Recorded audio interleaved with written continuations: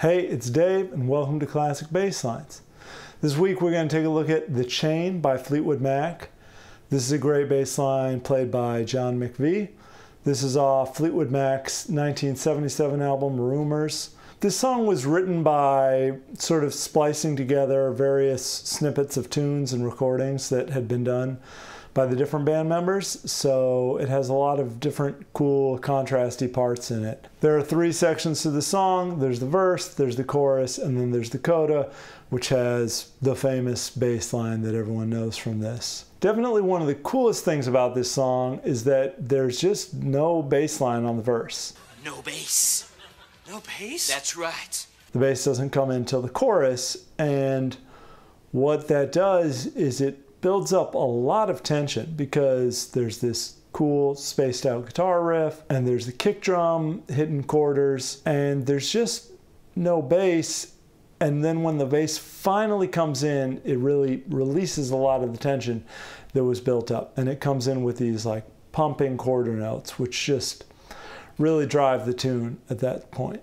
Follow the link in the description to get the tab for this so you can follow along. That's at classicbasslines.com. So there's no bass line on the verse, so this lesson will start with the chorus. He plays this line a little bit differently every time he played it, so I'm just going to show you what he played the first time through, and then I'll give you some ideas for a couple variations that he does on it. So here's the chorus slowly.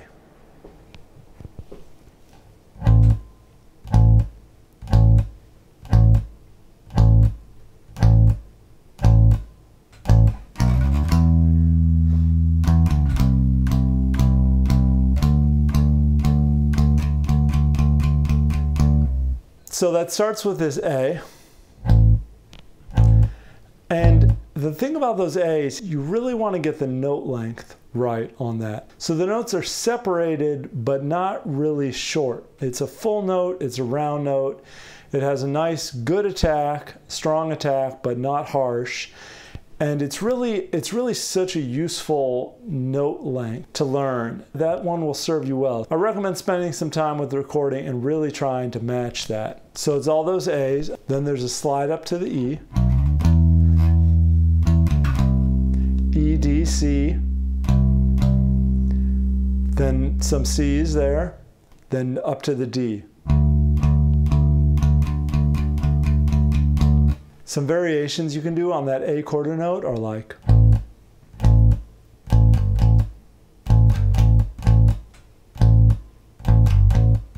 throwing in quick little G's in there. And then there's occasional little variations when it's going from the C to the D.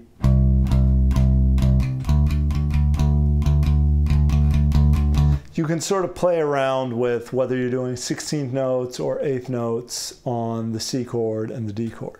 One key thing to get right about this is after the first chorus, when it goes back to the opening riff, is you do not hit that E. It's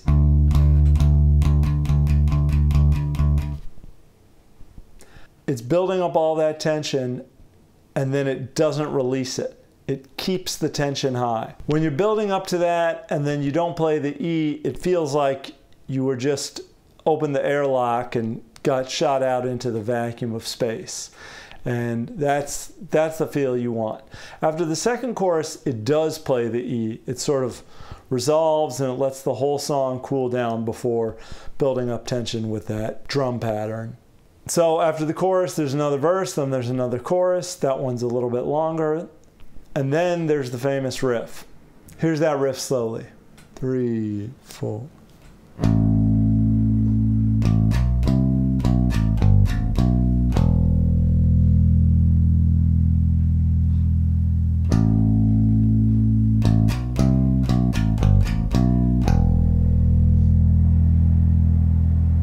So that's just an A,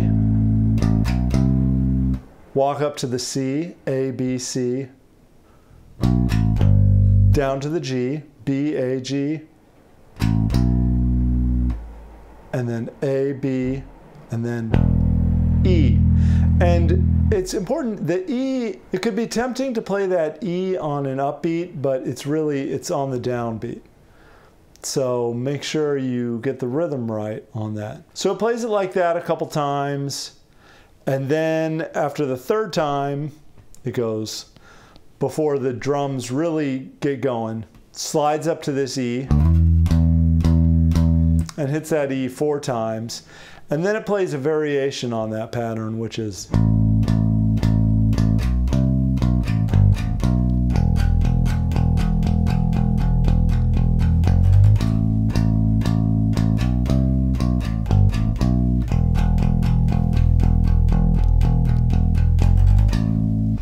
so that's just hitting the A a few times at first instead of just once. And then it's just switching into eighth notes for these E's. And then doing a slide back up to the A. I like to use a pick on this one, and I feel like it's really, if you really want to get that sound, I feel like you got to pick down by the bridge right here. I hope you enjoyed that, and I have other videos on my channel. Please like and subscribe. Thanks.